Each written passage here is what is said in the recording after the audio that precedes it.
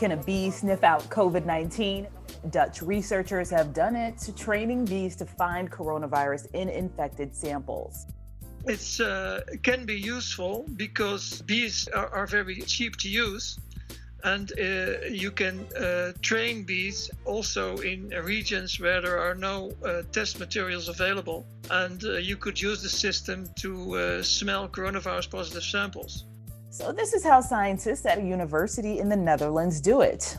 We collect bees from a honeybee keeper here in the region, and we use a set of bees every day. And we put those bees in harnesses to fix them, and then we present coronavirus positive and coronavirus negative samples. And after presenting a positive sample, we always present sugar water afterwards.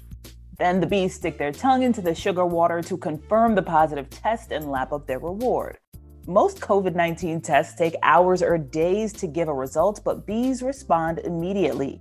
Researchers say this method is also cheap, making it useful for countries where tests are scarce. Van Der Poel also says this could start happening very quickly, within a month. The most difficult part was to show that bees can really be trained to do this. And the next step is not very complicated. We need to develop or improve the machine to put the bees in. And after that's developed, the system could work pretty rapidly. Sweet. For Inside Edition Digital, I'm Stephanie Officer.